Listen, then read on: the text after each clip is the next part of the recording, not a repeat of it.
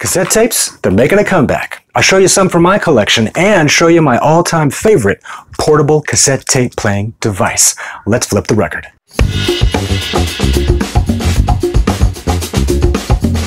The ways in which we can access music today are practically unlimited. But growing up in the 80s, the easiest way for me to hear the songs that I liked, when I wanted to hear them, was to play them back from a cassette tape that I had previously recorded songs onto from the radio. And it went a little something like this. Right here, now. Up next on the countdown, coming in at dead last, a song that nobody asked for. Here's Jimmy Metro with Pictures Will Fade.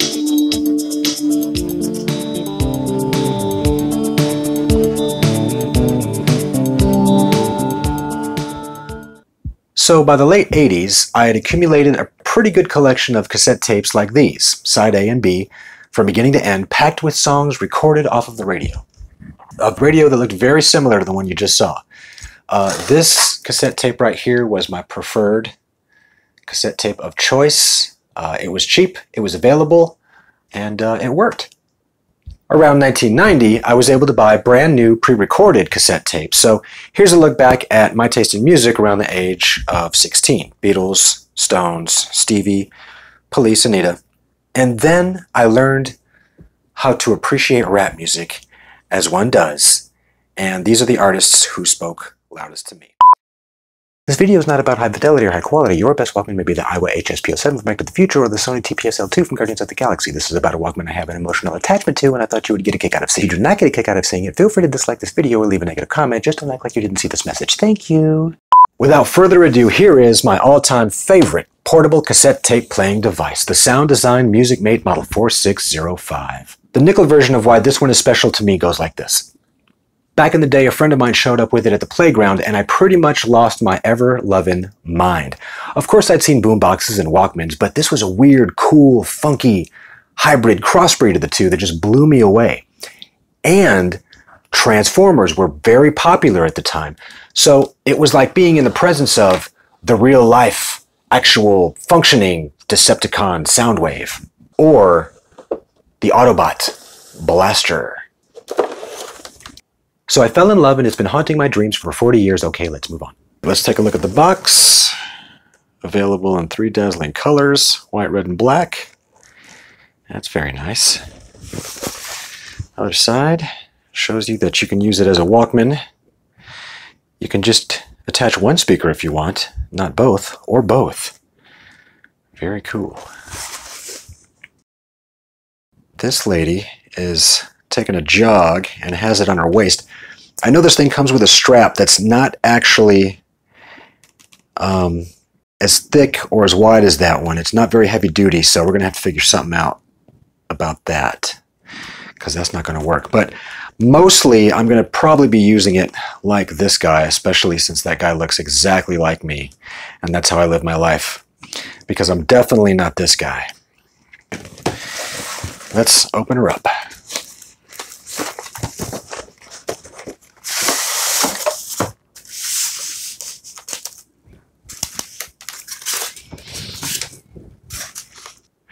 Read the important information before you blah, blah, blah.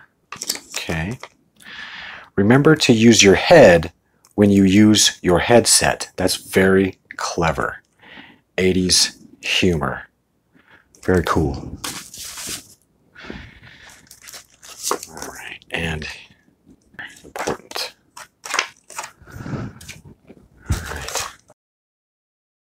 And the all-important operating instructions. So this thing is as close to mint as I could find this in, but it's not exactly brand new. I'll show you what I mean in a minute. But it's got pretty much everything that it came with as if it were brand new. Don't throw it down the toilet. Don't set it on fire, blah, blah, blah. So when it came in, I did take a look at it. And if you look close, it does have some, and I don't know if you can see it there. It's got some scratches and some scuffs on it. Pretty noticeable off camera. But, oh, I think I've got it upside down. But still, for as old as it is, again, she's not in too bad a shape. There's that strap, and there's nothing else in there, so I'm just going to leave that alone. But we got the main unit, 2 speakers, the headphones, and some wires. So let's check this out. Let's take out the main unit there. That's nice.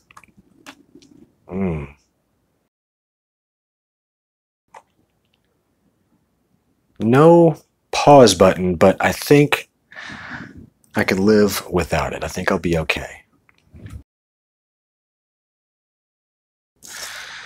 Let's take out these speakers.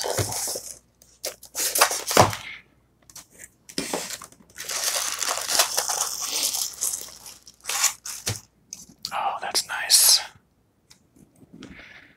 That's nice. Got little contacts there that, when attached, make contact with those contacts, and that's how the magic happens.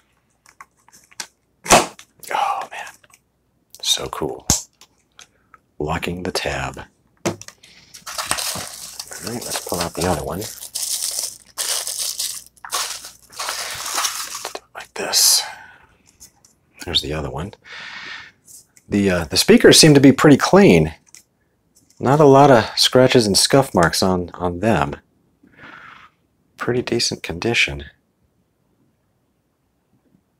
Pretty nice.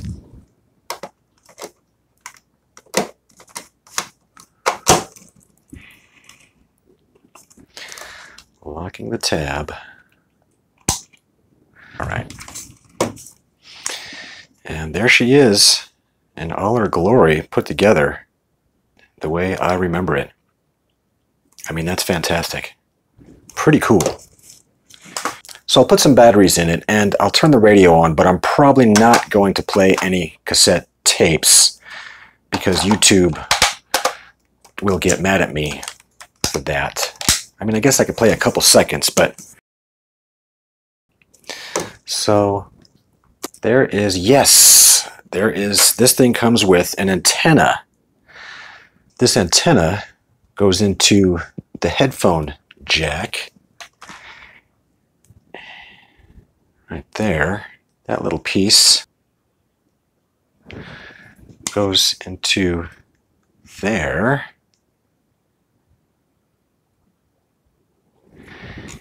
And I believe, let's put this like that so you can see a little bit better. I believe we'll be able to pick up some radio. All right.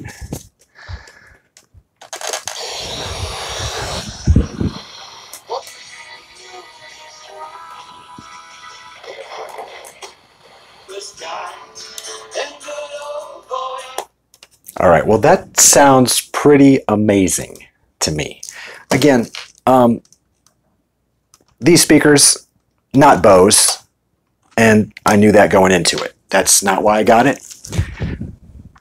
As stated in the disclaimer, I have an emotional attachment to this one, and that's why I love it. So it came with these wires that I can use to disconnect the speakers and then plug it into the headphones to where they still work, and you can just kind of put the speakers wherever you want. I'm not going to open this up. I'm not going to be using it that way, so we're going to skip that part, and we're just going to take a look at the headphones.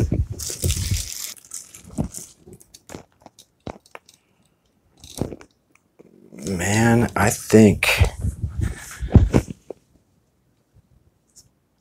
don't think these have been taken out.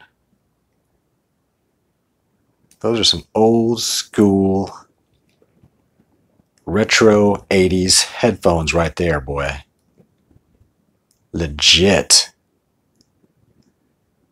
So one thing about this one is a lot of cassette tape players have, you hit the stop eject button and the door pops open like that. You put the cassette tape in the door and then you close it. Well, that's not how this one works. This one has a little bracket type thing down there at the bottom that secures the tape in place. So this door doesn't actually really keep the cassette tape from falling out. All it does is protect it. So when you want to eject it, you can open the door, hit the eject button, take it out that way, or you can hit the eject button, the door pops open a little bit, and then you can kind of help it and take the cassette tape out. All right, maybe I play a couple seconds of this just to show you how this sounds, but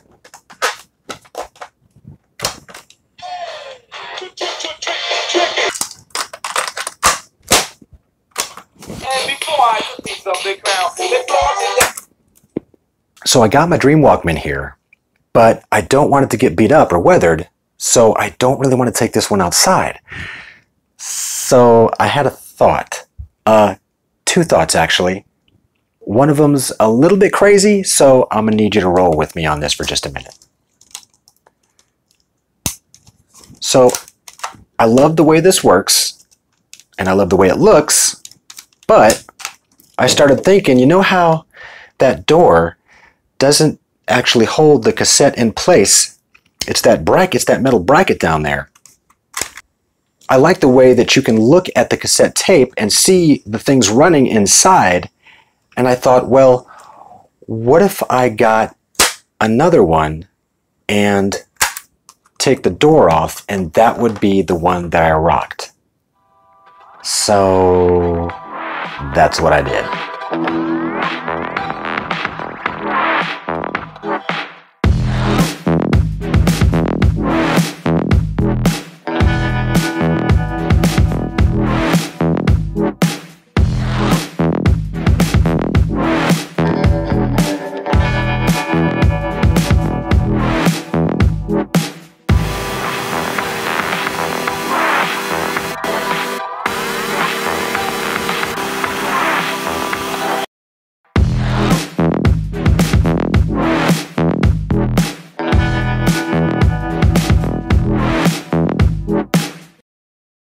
Sorry about that. Took a little bit of a left turn there. Got a little crazy, but I got what I wanted. And I know it looks weird. I asked my wife what she thought it looked like to her. She said, yeah, it looks like you're wearing a broken cassette tape Walkman on your hip. And I said, oh yeah? Well, I'm a clown. So the last thing I need to complete the cassette tape Walkman experience are headphones. And I thought these Cause Porta Pros were pretty nice.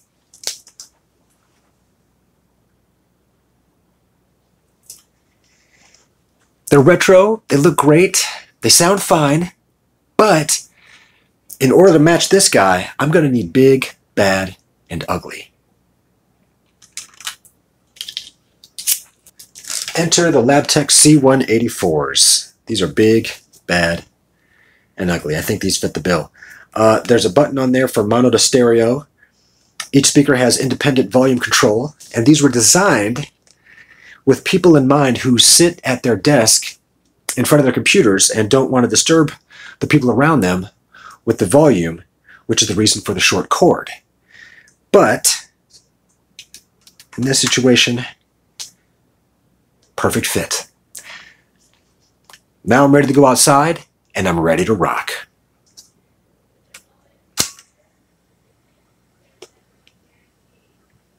Oh yeah.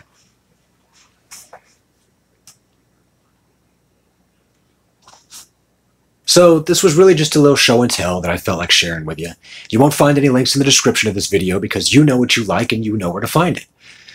Finding the treasure at the end of the movie isn't why you watched it. It's the search, the hunt, the adventure. If I would have clicked on a link that brought me directly to this, then I wouldn't have found this while searching for it. This is an old-school dictation device that uses full-size cassette tapes, making it a perfect addition to my collection. So what's in your collection? Is there a cassette tape player from the past that you have fond memories of? Where does your adventure begin? I hope you enjoyed. Thanks for watching, and carry on, my wayward son. There'll be peace when we are done.